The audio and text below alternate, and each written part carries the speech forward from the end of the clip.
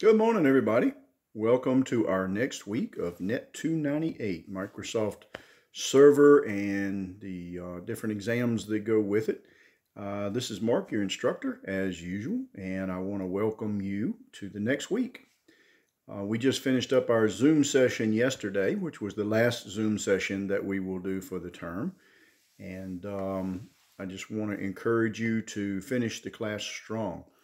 Take a look at the grade book, get everything turned in that you need to have turned in, and let's get the best grade that we can possibly get and get this thing done so you can move on to the next classes that you have. This week we're talking about setting up the ability on a network to share printers, to share files, things like that.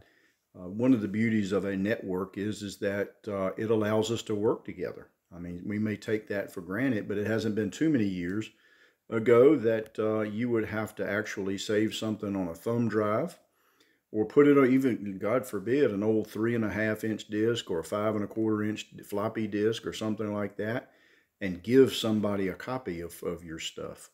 And there was no way that you could collaborate other than you would do the work on one computer, save it to whatever medium you were saving it to, take it down the hall, hand it to someone else. They would make changes, if you will, or adjustments to it, save it to that medium, bring it back to you, things like that.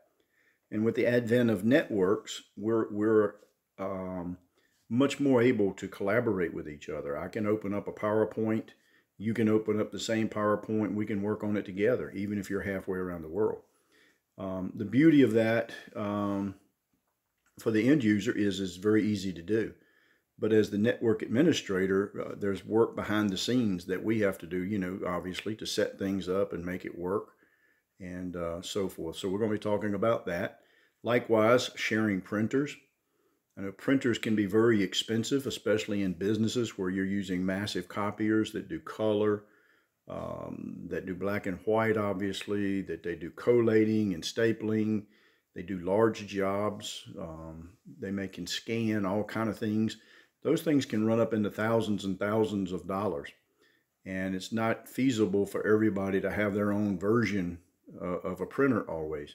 So it may be that what I've seen, most of us will have a small, inexpensive printer for small jobs, maybe on our desk or in our office, but then we are networked into a very nice, large printer for other kinds of jobs and stuff. So again, as a network administrator, you'll be setting that up.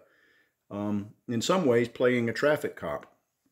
For an example, if I click on print and you click on print at the same time, whose print goes first? You know, is it first come, first served? Does one have a right over another? How do you set up the printer so you don't mix and print both of them together? So, you know, that's all the kind of stuff that we're going to be working on this week. So I think you'll find that kind of interesting, not too hard, I don't think, unless you're in a massive company with a lot of stuff. But for an example, if you were to set up a network around the house where yourself and your spouse or significant other had a laptop each, maybe you have one printer between the two of you, things like that, relatively simple to do. So we're going to be talking about all of that this week. So again, I want to welcome you to I think this is the 9th week, if I'm not mistaken.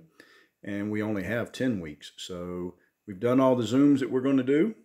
You'll just have a couple of more announcements from me, and that'll be it.